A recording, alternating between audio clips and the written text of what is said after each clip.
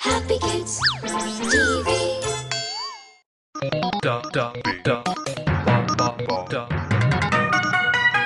The Holy Tales. Hello, my name is Tubby. I live here in this wonderful library and I love to eat books. I live here with my friends Gumbo and Freckles. Gumbo, Freckles, come out, wherever you are. Over there, on that great book, is Grand Old Holy. She is really old and wise and tells us wonderful stories when she is awake, that is. Oh, and we love to sing. God loves me. God loves me. In my Bible book it says that God loves me. There you are, children. I have been waiting to tell you this wonderful story from the Bible. I hope today's story is as wonderful as the rest. Absolutely. You're going to love this one. But do listen carefully. We promise! We promise! Today, the story I'm about to tell you is about Joseph's wonderful coat. Jacob had 12 sons from his 2 wives, Rachel and Leah. Of his 12 sons, he loved Joseph the most. When Joseph became 17 years old, his father gifted him a very special and beautiful coat for his birthday. It was made out of many colored threads and had long sleeves. It was a very special coat, which was normally only given to the eldest son. When Joseph's brothers saw that their father had given him the special coat, they were very jealous and angry. Now Joseph would often have nice and wonderful dreams, and he could almost always understand what each dream meant. Once he told his brothers the latest dream that he had had. He said, I dreamt that all of us were tying up bundles of wheat that we had harvested. While mine were straight and standing, yours bowed down to mine. His brothers were very angry. They said, Does that mean that you will rule over us? The dream made his brothers extremely angry, and they also started hating him a lot. Joseph very soon had another dream. In this dream, the sun, the moon, and the 11 stars were bowing down to him. He rushed to his father to tell him all about his dream. As he told his dream to his father, Jacob got very angry and said, Son, do you really think that one day your mother, your brothers, and I will bow down to you? This made Joseph very sad, since he was just telling them about a dream he had had, and he loved his brothers and his parents very much. Now that I am done with the story, I'm going to ask the question. What did Jacob gift Joseph when he turned 17? Oh, I know! He gifted him a multicolored coat. That is absolutely right. Okay, children, I will tell you a very sad story today. This is the story of how Joseph is sold to merchants. There was once a boy named Joseph who was given a wonderful coat of many colors by his father for his birthday. But his brothers were jealous of Joseph and his beautiful coat, so they planned to get rid of him. One day, Joseph's brothers had gone to a faraway mountain with their sheep. So Jacob sent Joseph to see if his brothers needed anything. As Jacob was climbing the mountain, his brothers saw him from far away and thought of a way to get rid of him. They thought of killing him and throwing him into a well and telling their father that a wild animal had attacked and killed Joseph. The eldest brother, Reuben, however, said, No, brothers, let us not kill him. Let us throw him in the well, where he will die of hunger in a few days anyway. Reuben did not want to kill his brother at all. In fact, he planned to save him later. The brothers agreed to Reuben's plan. As soon as Jacob came, they got a hold of him, took off his special coat, and pushed him into the well. Then they all sat down to eat. As they were all eating, some merchants came by carrying spices that they were planning to sell in Egypt. Seeing the merchants, one of the brothers had an idea. He said, Instead of killing Joseph, let us sell him to these merchants. In this way, we will not be killing him. After all, he's our brother. The others agreed. They then pulled Joseph out of the well and sold him to the merchants. When the brothers returned home, they showed their father Joseph's special coat, which they had soaked in goat's blood to make it look like Joseph was attacked by a wild animal. Now for the question, children. Which of the brothers did not want to kill Joseph but save him later? Let me think, Holy. Was it Reuben? Yes, indeed it was Reuben. Very good, Freckles. Once upon a time, there was a man named Joseph. Unfortunately, Joseph's brothers hated him because they were jealous of him.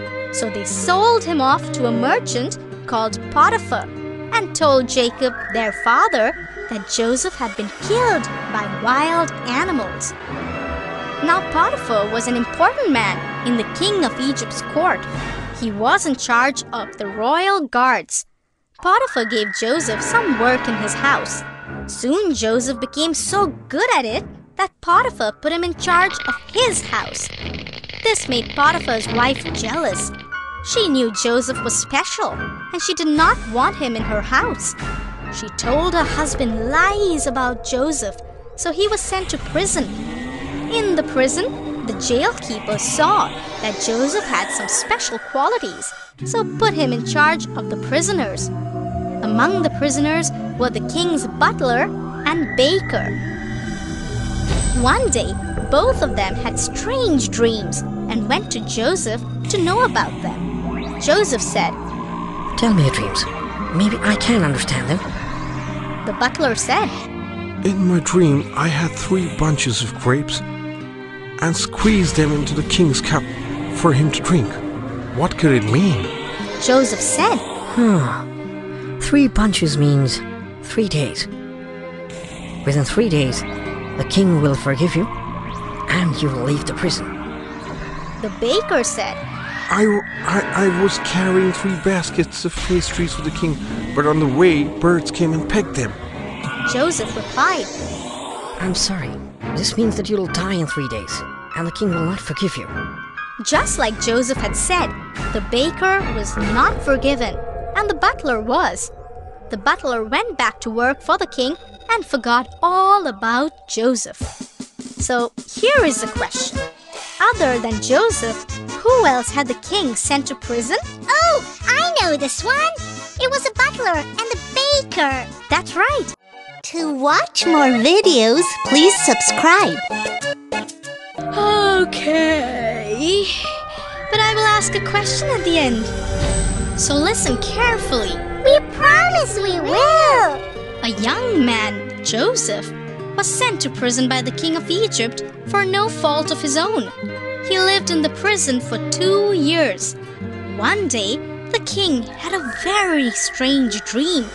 He dreamt that 7 fat cows came out of a river and ate all the grass in the fields. Then 7 thin cows came out of the same river and ate the 7 fat cows, but stayed as thin as before. The king was confused. He called all his clever ministers, but none of them could understand what the king's dream meant. The king's butler, who had spent some time in prison with Joseph, said, Your Highness, when I was in prison, there was a man who understood my dream. It turned out what he told me was true. He is very wise. Maybe you should ask him. So Joseph was called. After the king had told him his dream, Joseph said, Your dream is about the future. The 7 fat cows you saw are 7 coming years when you will have a good harvest. However, the 7 years after that will be dry and there will be no rain. So I think you should start storing the extra harvest for the next 7 years without rain. The king was very impressed. He said, "You are truly wise." Joseph said, "My God speaks through me. I only say what he tells me." The king was so happy with Joseph that he made him the highest officer, only second to the king himself. So Joseph was very rich. He wore expensive clothes, moved around in chariots, and people bowed to him in respect wherever he went. Now, I will ask you the question. I hope you were listening carefully. How many years did Joseph live in the prison? I can answer this. Joseph lived in the prison for 2 years, right? Yes, that is right. Okay, this is a happy story of Joseph who sees his family again after a long time. A young man, Joseph, had been sold off as a slave by his brothers. He ended up in Egypt in prison. Now Joseph had helped the king of Egypt understand a dream he had had. Because of this, Joseph was made a very important man in Egypt. The king had dreamt that there would be 7 years of good harvest, followed by 7 years of no rain at all. And like in his dream, the following 7 years saw a good harvest, and there was a lot of food. Joseph was put in charge of properly storing all the extra food in every region of Egypt. The following 7 years saw no harvest at all. While the regions around Egypt had problems, Egypt had enough food. Soon people started moving to Egypt to buy food. Among these people were Joseph's brothers. When Joseph saw them, he recognized them immediately, but they could not. Joseph accused them of being spies. They said they were not, but Joseph refused to believe them till they got their youngest brother Benjamin as proof. Joseph said that because he really wanted to see his brother Benjamin again. His brothers soon came back to Egypt with Benjamin. As they were leaving the palace, Joseph slipped a silver goblet into Benjamin's bag. He told the palace guards to arrest his brother and charged him with stealing from the palace. Joseph ordered, "This thief will stay in Egypt as a slave." The other brothers pleaded, No, please don't do that. Our father will be heartbroken. Please, take one of us instead. On hearing his father's name, Joseph was sad. He could not pretend any longer. He told his brothers who he really was and asked them to bring Jacob to meet him as soon as possible. So Jacob and the whole family came to Egypt. Now for my question. What was the name of Joseph's youngest brother? We know! His name was Benjamin. That is right. To watch more videos, please subscribe. Come, kids! I have already decided which story I'm going to tell you today. Yay! Let's not waste any more time, Holy. Go on with the story. All right. Joseph had no idea that his brothers were so jealous of him. He was confused as to what was happening to him. Why did his brothers sell him off? And why was he traveling to Egypt with these strange people? But little did he know that things were about to get worse for him. The moment the traders reached Egypt, they put up Joseph for sale. He went on from being the favorite son of Jacob to a lowly slave. A man named Potiphar bought him as a slave among many others and gave a good price for him as he was a young, strong, and good-looking boy. Potiphar was rich, powerful, and an important man in Egypt as he was the captain of the guards in the king's palace. Joseph was put to work in Potiphar's house. He worked very hard. He did every single job he was asked to do and did them efficiently. At times, times he wondered why his own brothers did something as terrible as selling him into slavery. But he never complained. He knew God was with him. He gained strength from knowing that God was watching everything that was happening. God blessed Joseph. Potiphar noticed how hardworking, honest, and respectful Joseph was. Soon, Joseph became Potiphar's favorite and was put in charge of all the slaves who worked for him. Joseph was not only in charge of the household chores, but also played an important part in Potiphar's business deals. All the responsibilities that were given to Joseph showed how much Potiphar trusted him with his home, possession, and family. Joseph looked after the field workers and those who worked in taking care of the animals. Under Joseph's supervision, everything at Potiphar's home ran smoothly. Potiphar did not have to worry about anything. Joseph took care of everything. Everything was going well for Joseph, but little did he know that things were going to get worse for him. I hope you kids liked the story. No doubt about it. What's the question? Tell me, and I'll tell you everything correctly. So the question is, who bought Joseph as a slave? Potiphar! That's right. Great! I was eagerly waiting for you kids. So, today's story is about Joseph's unusual dreams. Joseph was hated by his brothers because every time they misbehaved, Joseph would go and report everything to their father Jacob. This got them into trouble many a times. However, Joseph did not do that intentionally. He wasn't aware of their hatred towards him. One day, Joseph had an amazing dream. Instead of keeping it to himself, he went and told his brothers everything about the dream. Brothers, I dreamt that we were all out in a field tying bundles of grains, and suddenly my bundle stood all tall while all of yours circled around it and bowed. Wasn't that amazing?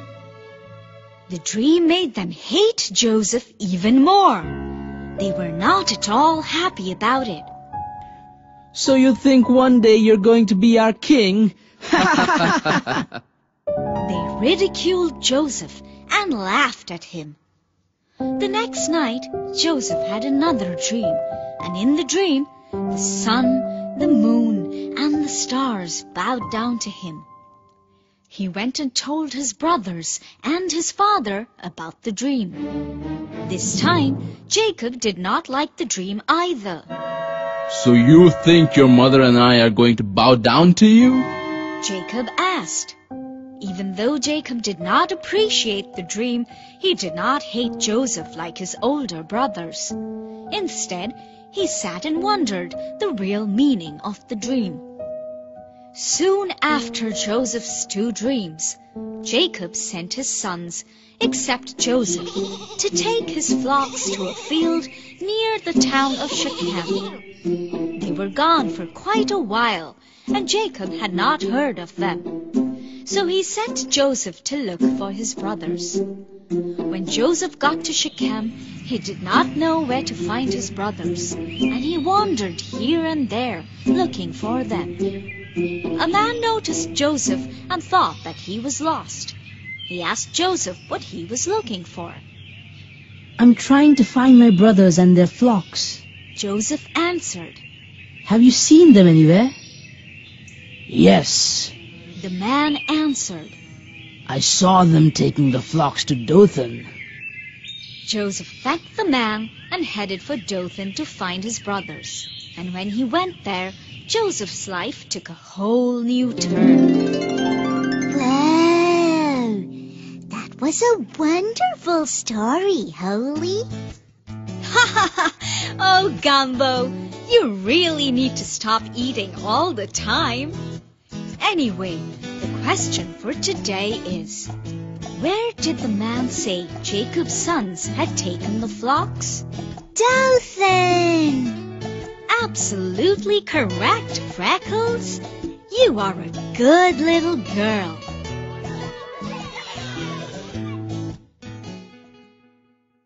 To watch more videos, please subscribe. Plants and trees. On the fourth day, God created the sun to shine in the day, the moon and stars to come out at night. One day, Moses went to Mount Horeb with his sheep. There, God appeared to him as a flame of fire in a bush. Since there was no room anywhere else, they decided to spend the night in a stable. Here, Mary had her baby, Jesus. She wrapped him in a blanket and put him to sleep. He's got the